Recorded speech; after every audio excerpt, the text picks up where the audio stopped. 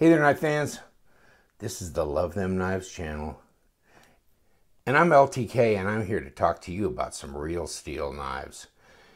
We're going down the budget road, so if you're not into budget knives, this might not be your video. Even if you're not into budget knives, this might be your video. Check this out. The Real Steel Sea Eagle. Wow, carbon fiber. Very shiny. Nice satin grind on this. I didn't know what to expect. I ordered it on the recommendation of my buddy Wes up in New York, and he says, well, he saw the Real Steel Megalodon I did. This baby doll. This is a numbered edition and, all fancy M390 and titanium frame lock. Well, he goes, and I'm saying, that Real Steel brand? They were putting out some really good quality knives at good prices. And he goes, yeah, I think I already know about that. And then he was telling me about the Sea Eagle, and he has one. And he says, wow, I mean, that is a sweet knife. And you know what? I got this on his recommendation, and I'm glad I followed his recommendation. They come in, let me show you the box. I mean, really, I know it's Chinese knives, and these are budget knives, and they're not terribly expensive. Here it says Blur is what it says. Come on, guys, really? Sea Eagle. G10 plus carbon. So it's G10 carbon fiber laminate. Really feels like just carbon fiber, like no G10 there at all. Of course, this may be G10 is what they're talking about, because this really doesn't feel like it. It's very thin. It's very, I don't know. In any case, it's really elegant. It's really nice. And check this out. Well, okay, there's the box, paperwork. And what's nice about it, they all come with a really nice cleaning cloth with the Real Steel emblem on it. I mean, they come wrapped in here. So they're not in a piece of plastic. They just come wrapped in that cloth in this fitted box. Really nice. So they're in the tube of the wrap around them. And then the paperwork on top. And piece of foam. And I mean, it's not just a slide open. I mean, it's pretty nice. Made in China. Whew. Wow, what a knife. So let's talk about it. Because they both these knives, this one's just G10. This is not carbon fiber. See, it's got texture here. See that? Not as shiny as this one. It's more like a stone wash, which it actually is a stone wash, and this is satin grind. So this is fancy downtown, and this is go to work. But I think they were just like $5 difference in price, so I don't know. It just depends on how much you want, like a grippy and a non-reflective and a more working setup on a knife, as opposed to flashy, and more, more out there look. I guess a more understated, elegant look, I guess I'm going to say. Man, I had to get into wine tasting. I got words. Okay, so you can see this pivot's open. You can see light through there. Yeah. The end. Yeah. I just thought that was cool. Wow. You got a backspacer, which I think is G10. Satin clip and ball bearings. And that thing, ooh, baby. It flips really good. This is oily smooth.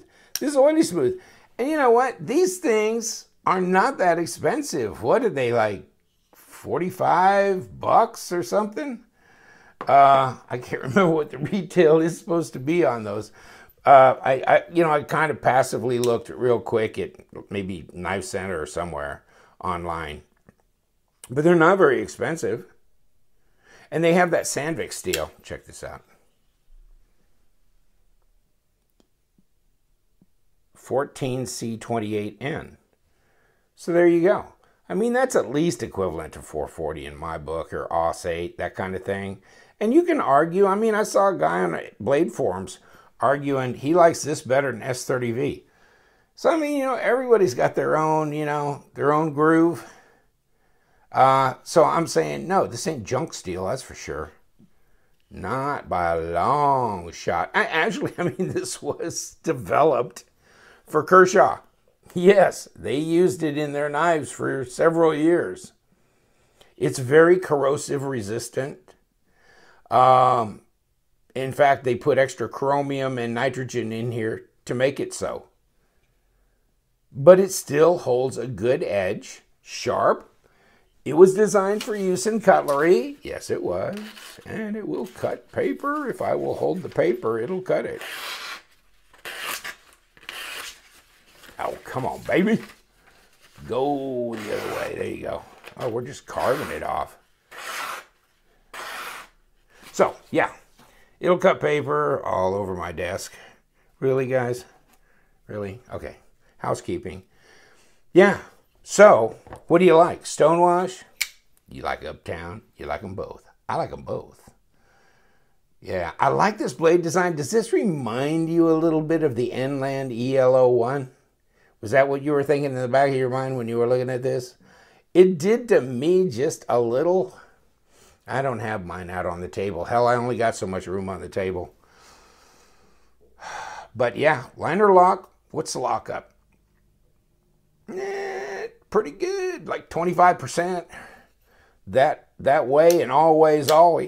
And look at this. Centered right up. Centered right up. Looks like pretty heavy stock. Hey, let's take a look. See what we got on this dog for. So it's 1/2 inch, so that's your standard, fare. What do we got for that? Let's see what we can do with our caliper. 0.138. This is not as easy. I should have done something different here. So 3.5. Yeah, there you go. So we're talking about 3.5 millimeter. It's over an 1/8 inch thick. Yeah, nice design.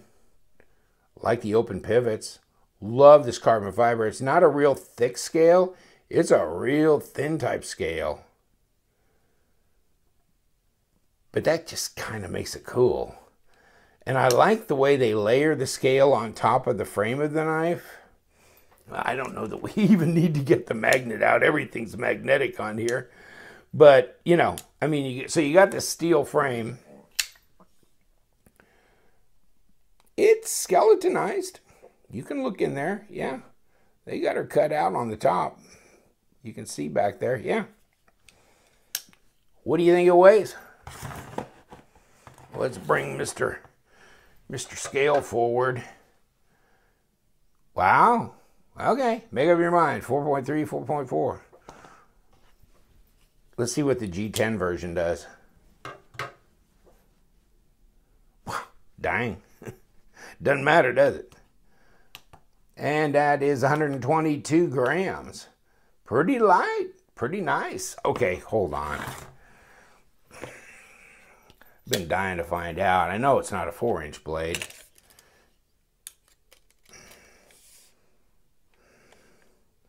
Well, it's over 3.5.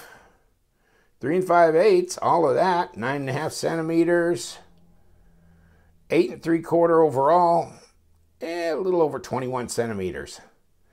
So 8 3/4, but it's longer blade than 3.5. So yeah, this is my range here. When you get over 3.3, you kind of get into my range. And really, once you get over 3.5, it's more the kind of carry that I prefer. I like a bigger blade overall. Pocket clip. What do you think? Are we gonna have problems with this? You got a single. I'm not seeing how that's specifically fastened on there, but it seems anchored pretty well and doesn't look like it's moving on me. I don't feel any movement there. So it's pretty good. Blade's usable, mostly flat. Lots of thickness all the way down to the tip. For piercing, not a problem. Jimping, not a problem. But other than that, you're not getting a lot of traction on this. Not on this carbon fiber. But wow. I mean, yeah. Interesting design. Very nice. Maybe a little bit more sophisticated, definitely, than the Ganzo. I mean, you know, doing this scale laid down, layered down over a steel frame, these open pivot design, this really nice smooth ball bearing pivot. Yeah. Better flipper than a Ganzo. But Ganzo's a good knife, but Ganzo's like 20 bucks. These are, you know, 45, 50, 55. I can't remember what they get for these, but more. But I can see it. These are a different deal. Wow, boy, that's smooth. God, that's smooth. I wish you could feel that. I wish you could hold it in your hand and feel that. That is really, that's ridiculous. That is really ridiculously smooth. You can fail it, but you have to be real lazy to fail it. Push button, no problem. Light switch, no problem. Oh, God, it just... So there can't be that much. No, there's not. There's not that much detent because they come out, but they're not rocketing out. They're just smooth coming out. And I really like that, actually. Let's see about this one. Ooh, a little different feel. It's smooth. I think the detent's a little stronger on this one. Yeah, it is a little bit stronger on this one. So it's holding back a little bit longer, but still very smooth, very nice. Wow. And as I haven't really messed with them much. As I do so, wow. I mean, you get the polishing cloth, you get a nice looking box, you get paperwork. You know, and you have your choice of G10 or carbon fiber. Is there a place in the world for the Sea Eagle? Yeah, I think so. I think so. And you know, it just depends on how you look at the design on this knife. I like it. I really do. At first, I wasn't sure when I saw the pictures before I got it in. I wasn't so sure. I got it just to get it because I felt obligated to kind of maybe give it a shout out. But when I got it and held it and opened it and checked it out and really looked at the design, I warmed up to this. I really did. This is a great carry knife. It's not too thin. Feels good in the hands. You got some jimping up here, but you know, you got a really usable blade, very sharp, good steel in my book. I mean, very good usable steel, and you can argue that all day. I'll put a link to the, I got an article on this particular steel, the 14C 28N, and they did some testing and this and that. And you can look at the mill sheets and stuff. You can look at the spec data sheets on it, and make your own decision. A little bit more chromium, a little bit more nitrogen, but very corrosion resistant. Made for more of a high humidity environment, especially like chefs in the kitchen. That kind of humidity.